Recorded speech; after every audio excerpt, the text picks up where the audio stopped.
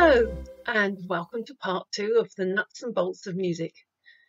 Today I'd like to talk more about harmony. Now you may remember in part 1 I decided there were 6 facets really of music, which were melody, harmony, beat, rhythm, timbre and expression. Now you might think from that I would be starting from melody, but I've changed my mind because harmony is really the foundation of music. Even if no one is playing any harmony, that's where the tune would have grown from. So what is harmony? Well, we can define it as combining 2 or more notes together at the same time with a harmonious result. Now, when I was very small, we inherited a piano from my grandmother, and before I started lessons, I experimented with playing notes on that piano, next door ones or notes that were further apart, 2 at a time. I learnt so much from that. So today I'd like us to join in what you could call a note tasting, combining notes and deciding what we think of the combination, whether it's a good one or not. So let's go over to the piano now and start listening to some pairs of notes. Right, first of all, let's start with 2 notes next door to each other. If I press them down together, what do you think of them? Yes, a lot of people say that sounds like the sounds of a motor horn, and so it's not so much harmonious as a warning sound. Let's widen them again now, so we're going to leave a note blank in between the 2. What do you think of that? Most people would say that's quite a pleasant, warm, friendly sound.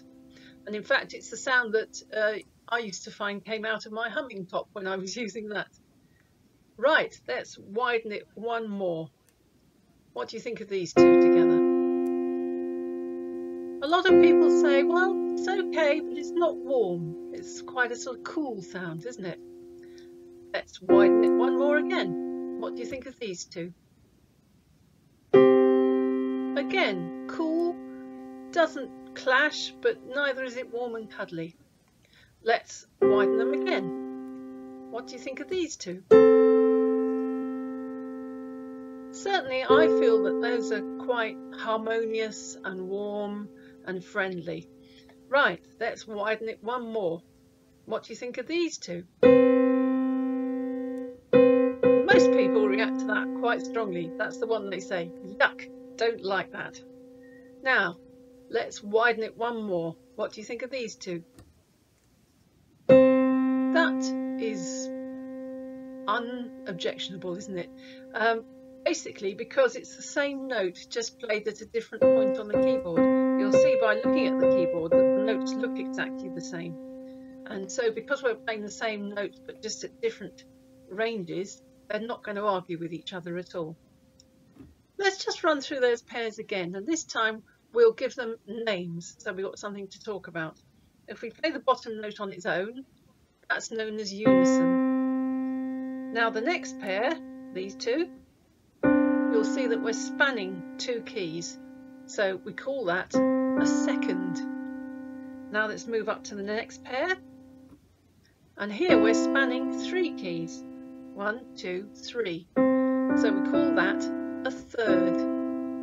Now the next pair, and you've probably cottoned on to this by now, we're spanning 4 notes, 1, 2, 3, 4, so we call that a fourth. The next pair spans 5 notes, 1, 2, 3, 4, 5, so that's a fifth. The next pair, I won't even bother counting this time, that's a sixth. The next pair, the one that makes most people wince, is a seventh. And the final pair, well, you probably think that's going to be called an eighth, but there's a different word that's used for this in music. It covers 8 notes, and of course there's a sea creature with 8 tentacles called an octopus, and this gap on a keyboard or in any musical notation is called an octave. An octave.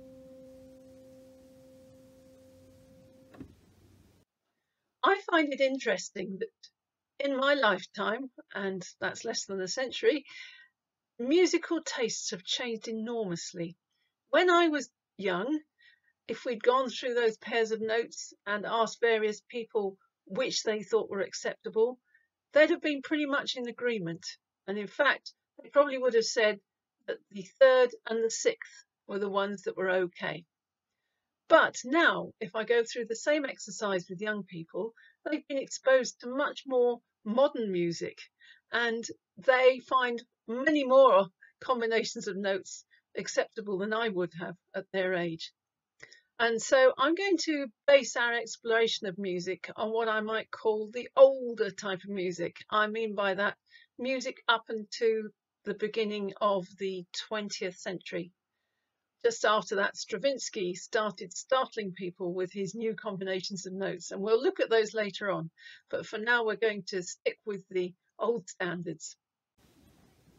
Let's take a closer look at some of those pairs of notes that we saw just now. Let's start off with the fifth. The musical way of expressing that is to call it the interval of a fifth rather than the gap of a fifth. And if you remember, it's this pair of notes here.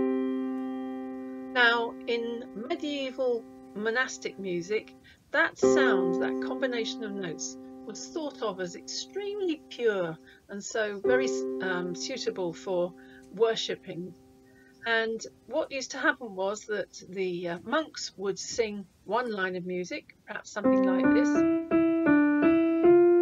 and a second set of monks would sing in parallel, but 5 notes above what the original monks were singing. So you get this effect. And that's known as organum. It's something that sounds perhaps quite strange to our ears now. Sometimes they would do the same thing, but with the notes 4 apart, like this. Or sometimes they would just hold one note continually and sing a tune against it, like this. Very different to our ears, but I'll put some links to that kind of music for you to listen to in the spiel underneath this video for you. As time moved on, though, ears changed. People started to prefer different sounds, and the two that they really liked a great deal were the third, these two together, and the sixth, these two together. They give quite a nice, cosy sound, don't they?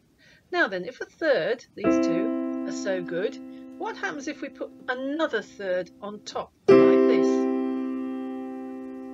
That gives what we call a chord. Let's listen to it again. It's got a very firm, settled sound, hasn't it?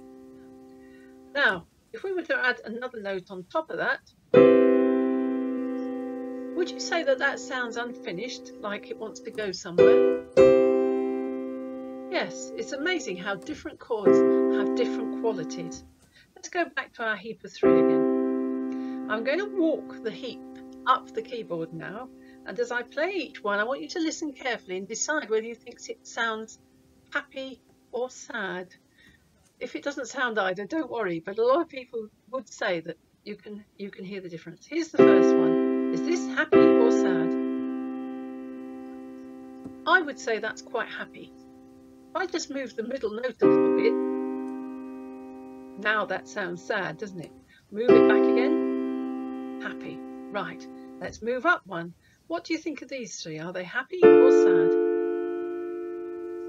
I would say sad. If you're wondering, let me again move the middle note a little bit. That sounds happy, doesn't it? Come back again. Sounds sad. Next one. Is that happy or sad?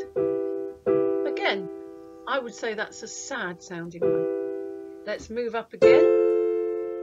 Happy or sad? Hopefully that sounds happy. If I move the middle, that sounds sad. Move it again, back where we started, sounds happy. Right, up to the next one. What about this? Now, funnily enough, most people will immediately say, ah, that's happy. I don't know why it stands out as happy, but it does. Let's go up one more. What about this one? Yeah, most people would say, that's sad. Go one more. It's neither, is it? It's just a bit weird. So we've got one weird chord there, and then finally move up one more again to this, and that's a happy one. It's the same as the one that we started with just further along the keyboard. So just to sum up again, I'll run up them and we'll give you my impression of happy or sad. So here we are: happy, sad, sad, happy, happy, sad, bit odd, happy. Interestingly, those three happy chords are the ones that fall under the majority of melodies, and they're often referred to as the three-chord trick, because if you learn those three chords on a guitar or a keyboard or any other instrument, you can busk your way around the world.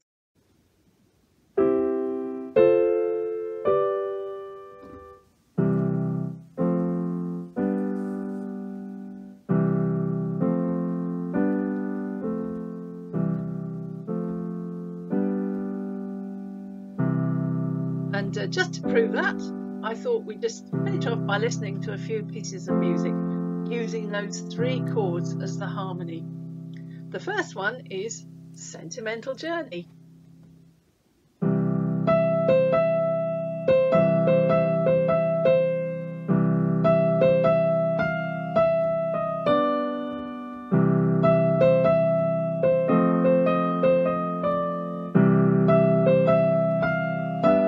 Now let's have The Way You Look Tonight.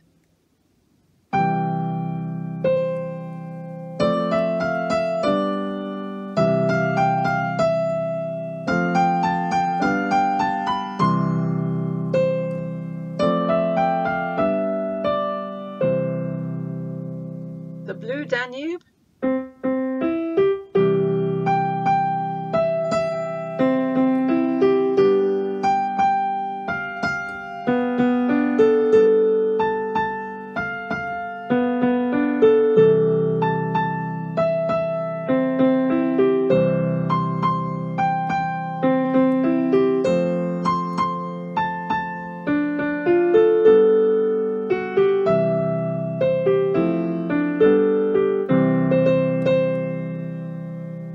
And quite fittingly, as the closing number for this particular session, Brahms' Lullaby.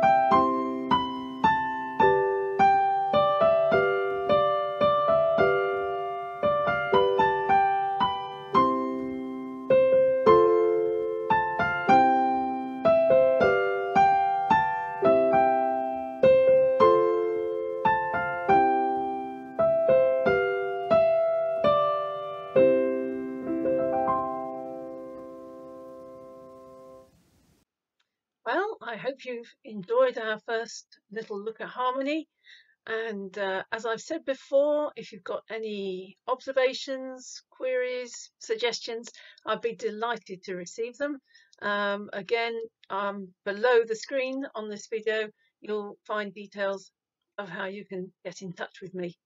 In the meantime, I shall wish you goodbye and see you again next time. Bye for now.